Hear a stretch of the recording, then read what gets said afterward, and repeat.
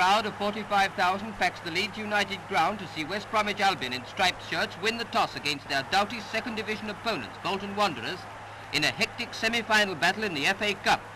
Bolton, showing more directness and thrust in attack, soon forced the Albion on the defensive, and Pearson in goal is kept busy.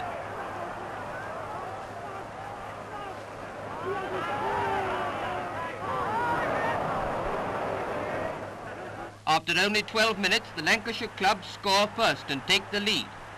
Walton, their reserve centre-forward, brought in at the last moment, takes a pass from Westwood and scores with a left-foot drive.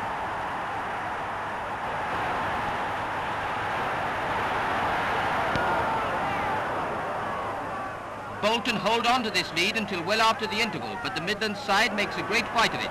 They live to fight again. Richardson, their centre-forward, gets an equalising goal just before the end. It's a 1-1 draw and the two teams will meet again, this time at Stoke.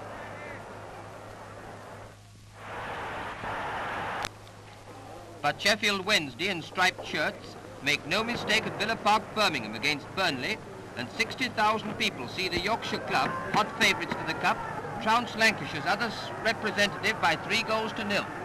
A drizzling rain makes conditions unpleasant, but the opening stages are hot and fast, and both Wednesday and Burnley have their fair share of narrow escapes. Sheffield soon gets going. Starling gives Rimmer a swinging pass, and Sheffield's left winger draws Scott out and scores a fine goal 6 minutes from the start.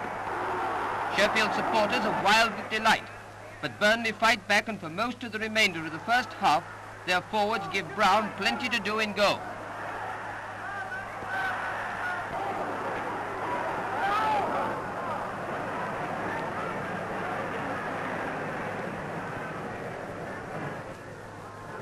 After the interval, Sheffield assert their superiority.